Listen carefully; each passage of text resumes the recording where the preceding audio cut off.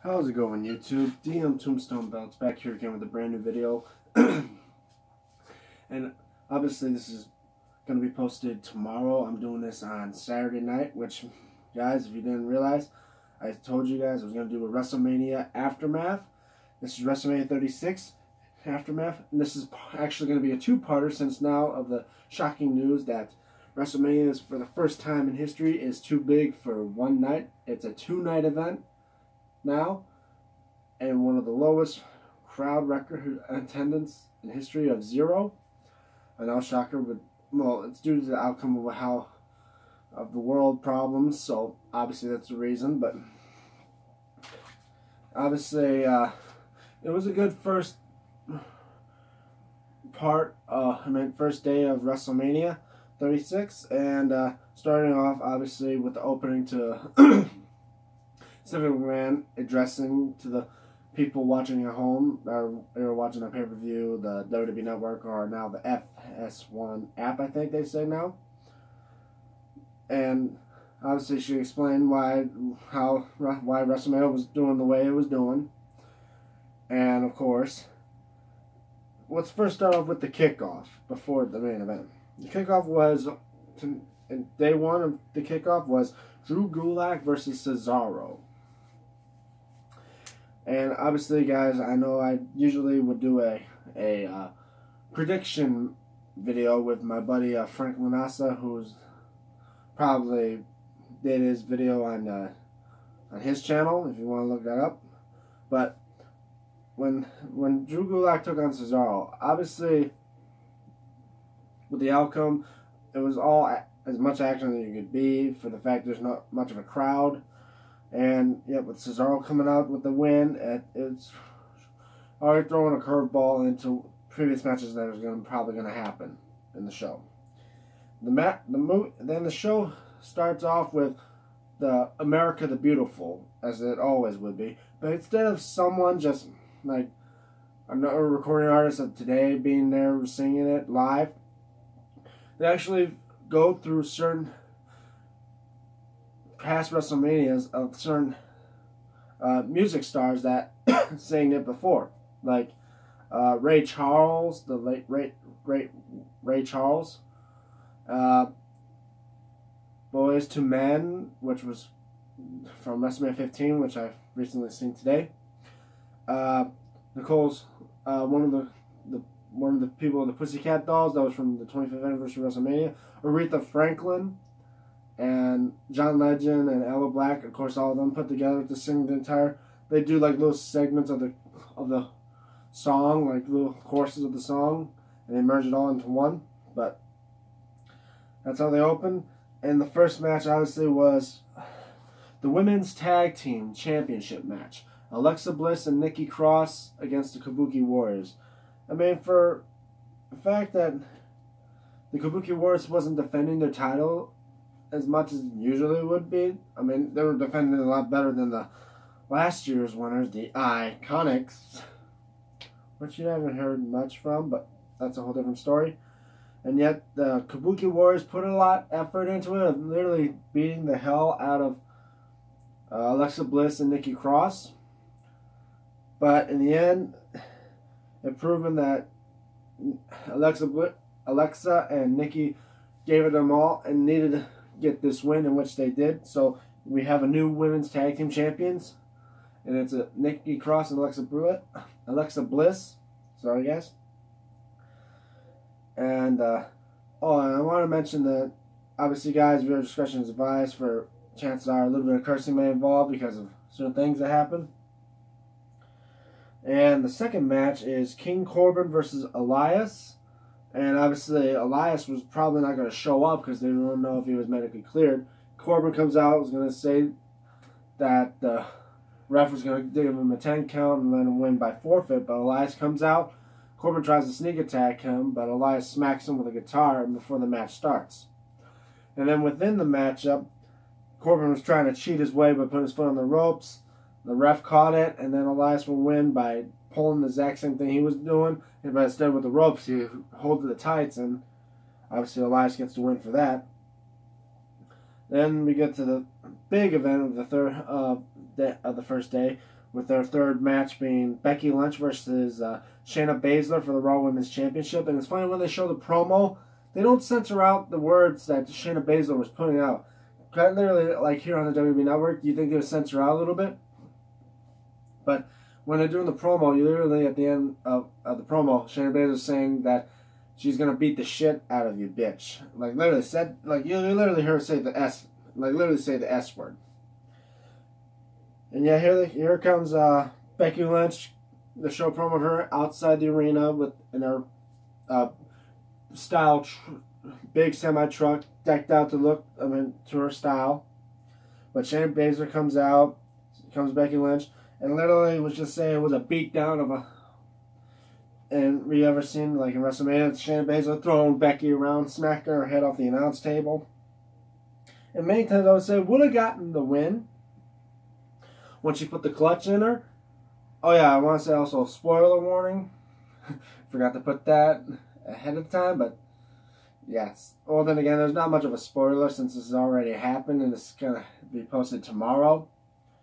So, forget the spoiler. But anyway, Becky Lynch rolls out through the clutch and actually pins Shayna to the mat during the 3 count. Shayna doesn't break the hold, but then again, her arms are pinned during that hold, in which Becky Lynch retains the championship. And yet she's been holding this title since last year's WrestleMania. So now she's been champion for over a year now.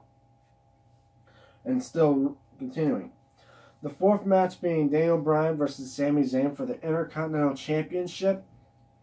You know, I was always a favorite of Daniel Bryan. I mean, Sami Zayn is not a favorite person. Like, to me, the fact that he has to have 2 guys come out here also be involved. Well, then again, Daniel Bryan had Drew Gulak out there helping him as well, but then again, it's 3 with 2. And with Sami Zayn playing the cowardly way, running around, having Shinsuke Nakamura and Cesaro helping him out, as much as Drew Gulak trying to make it a fair fight, in the end, it was too much. The numbers counted up on Drew Gulak and Daniel Bryan, and Sami Zayn wins with a Haluma kick and pins Daniel Bryan in the middle of the ring, after even Daniel Bryan was beating the shit out of him. The 5th match being that here's a bit of a change that actually happened, found out recently today, and it was kind of stupid, but in the end, I can see maybe they had a certain reason for this, but a triple threat ladder match for the SmackDown Tag Team Championships. This was supposed to be a 6-man ladder match for the Tag Team Championships. But since Miz was out, they literally just had to have a member of each team. So now it was 1 versus 1. It was 1 on 1 on 1 instead of 2 on 2 on 2. Kofi Kingston for the New Day versus Jimmy Uso for the Usos, and John Morrison for Miz and Morrison. Literally just ladders being smacked into, and yet all the high-flying charisma for this match. And believe me, you can hear the smacking of those ladders, and their bodies smacking into these ladders, since there's nobody to hear. To fill out eliminate the noise within the ring. And yeah, I gotta say, for these guys, they really do good for when they do the wrestling matches, because everyone knows about their choreographics, they even mentioned about their communications within the ring, trying to keep it silent from the crowd, so the crowds don't hear what they're saying, because it's all, choreographed. But yet they keep it very well hidden, even with no crowds there. But then again, they're professionals. In the end, all 3 of them were on top of the ladder, going for the SmackDown tag titles. And yet they had to grab both of them. All 3 of them were holding on to the titles, and then they were hitting. Morrison was on the side where he actually unsnapped the belts, while the other 2 were grabbing onto the hook, or the hanger. It looks like a hanger, where the belts were actually hanging on. And they knocked Morrison down. Little did they know he was holding the belts, and when they unsnapped, or should I say unfastened, because it's not even snaps anymore, that's Velcro, he fell on top of a ladder that landed on his back, which probably hurt like hell. But literally, no, he took the tag titles with him, so therefore he won the match with the Miz and Morrison. Next is obviously the 6th match was Kevin Owens versus Seth Rollins, and obviously It was going to go to an all-out good fight until Rollins threw it out by grabbing the ring bell and smacking Kevin Owens in the head, causing a disqualification, giving Kevin Owens the win. And yet it was going to... Seth Rollins was about ready to walk out, but Kevin Owens was not going to play that shit. Gets a mic, tells him he's still a little bitch, and he wanted to restart the match and make it a no disqualification match. So therefore they restarted the match, making a no disqualification match. And this made it even far worse. The fact now they're using weapons, and you can literally hear the smacking off the chair when Seth Rollins literally smacks Kevin Owens in the back with the steel chair. You can hear every sound that's happening. And then as soon as Seth Rollins was thinking about going in for the win, Kevin Owens comes out of nowhere and pays back Rollins by smacking him twice with the ring bell, knocking him on the table. And he goes behind the barricade and climbs up on the WrestleMania sign, which is right behind the announcer's table. And he jumps right off of it. I think it was about like 15 feet in the air. Smashes down on Rollins, and you can hear Rollins wheezing like he couldn't breathe. He grabs him, throws him in the ring, and hits him with a stunner and beats him again 1, 2, 3. So Kevin Owens winning twice out of that one match.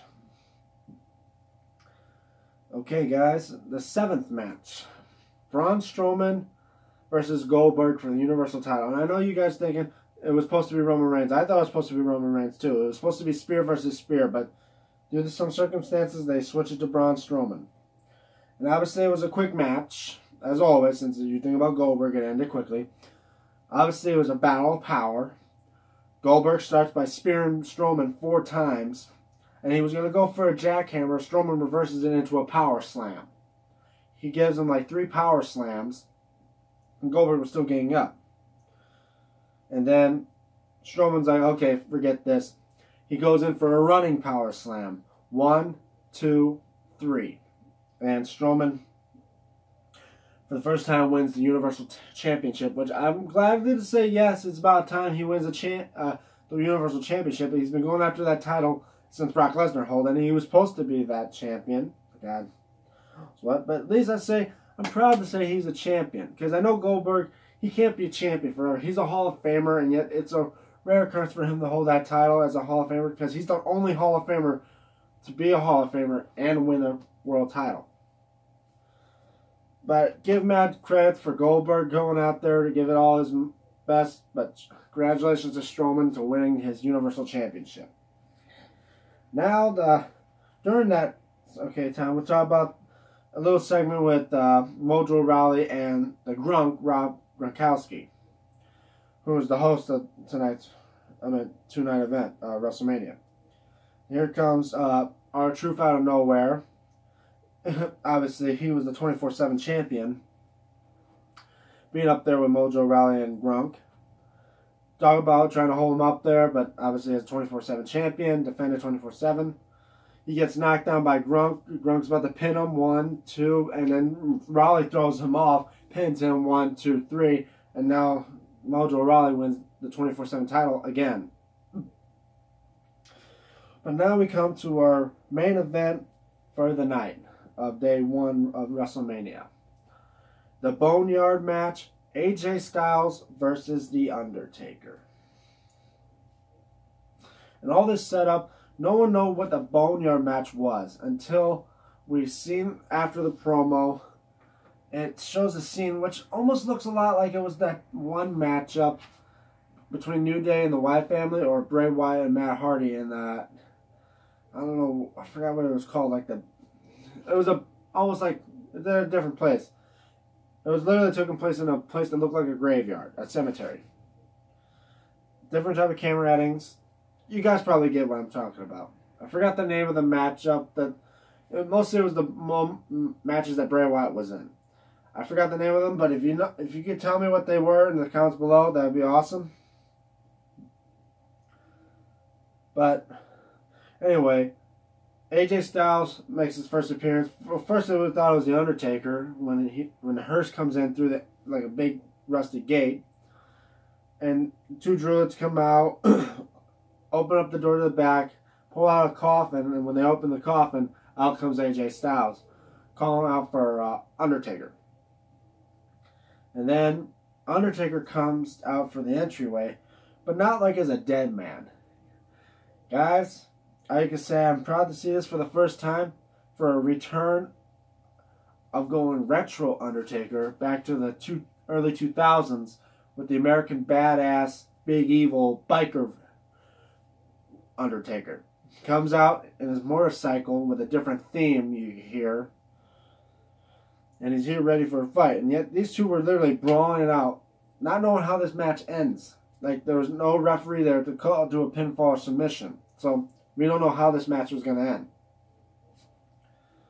And then, while they were literally beating the hell out of each other, AJ Styles getting his head smacked off that coffin and literally thrown into the... Like, literally, he was going to take up a rock and start to strike Undertaker with it first, but Undertaker strikes and nearly beats him senseless. And then Undertaker was about ready to... He picks up, I think it was like a metal rod or something. He was going to punch AJ Styles when he was up against the side of the hearse near a window. He moves out of the way, and Undertaker's fist goes right through the window, cutting his arm up. Obviously, he's pissed about that. Still beating them senseless around. And they see, well, before that, AJ Styles was talking smack, and they said there was a grave digged out for them, which meant this boneyard, and then already saying about them burying each other in there, proving the fact that this match is not, it's just a modified version known as a buried alive match. So, anyway, during this battle, out of nowhere, here comes the other members of the OC, Carl Anderson and Luke Gallows, to join the fight. But then out of nowhere, when they stand back, like in this barn-like structure, light goes up and the walls drop, and it's like 6 or 7 druids. Obviously, Undertaker drops them with ease, but then when Gallows and them try to nearly put him down, and then they try to help out again, next you know, Undertaker out of nowhere beats them both down senseless, because they were going to attack him with a shovel. He grabs the shovel, starts smacking him, and he's about ready to keep him down. Here comes AJ Styles out of nowhere, but I think with a tombstone. Oh, and yeah, so he smacks him with a tombstone. Undertaker's down, and they start fighting. And I believe during this time he starts to get the momentum against the Undertaker, and he goes through a wall with the Undertaker. And literally, I'm like, oh my God, what's going on? Undertaker wheezing, coughing. Sounds like literally he's out of shape, to the point where he can't even fight no more. And then Styles gets him and he throws him into the grave, knocks him out after he breaks the shovel on his back. There was a backhoe there, or a tractor or whatever it is, and it's filled with dirt. And it's starting up, about ready to bury the Undertaker. Probably going to win the match. And as soon as he started it up, and it looked like it was about to be the end, out in the back, bright light shows up, and Undertaker's right behind him. And then he starts coming back. He's starting to fight back. And then Styles is shocked because he just didn't realize who he's going to be up against. Then, of course, Anderson and Gallows still trying to fight back, but they were just a waste of time. Undertaker just literally throws Gallows right off the top of the roof of the barn, where it's, actually, I forgot to mention, Styles ran up across because he just was shocked at what he was dealing with. Undertaker chasing after him. There was a ladder set by there. Then Anderson tried to fight back, but he obviously got tombstone for his efforts on top of that roof. Styles was trying to run away. Undertaker stopped him with a bunch of flames that was on top of the roof. Then he'll get to Styles and chokeslam him off onto a plank of wood. And then he drags him back to the grave, talking a bunch of stuff like talk about my wife and all that. It's funny. Then AJ Styles is starting to say he was sorry and that, and then Undertaker's starting to feel, like trying to be like trying to be like the good guys. Like, it's okay, you did your best, and all that was a hoax. And then he just turns around and kicks AJ Styles into the grave, goes to the backhoe, starts it up, and then just buries him in complete dirt. In which Undertaker then goes to the motorcycle and drives off, after revealing what was on that tombstone was AJ Styles' name and the date of when he was born, into the day, probably on that day. leading Undertaker's record with a win of 25-2. Goes, rides out on the motorcycle, raises his hand. The flames go out into the barn. You see his logo and the laser lights. And he drives straight off into the night with that victory. And that ends day 1 of WrestleMania 36. And guys, this means this is the end of the video of part 1 of WrestleMania 36 Aftermath. And guys, stay tuned for tomorrow at part 2, which will be posted obviously I'll do the video right after WrestleMania, and it'll probably posted the next day on Monday, but starting tomorrow Sunday, I'll post this. So guys, hope you guys enjoy this video. Don't forget to leave a like.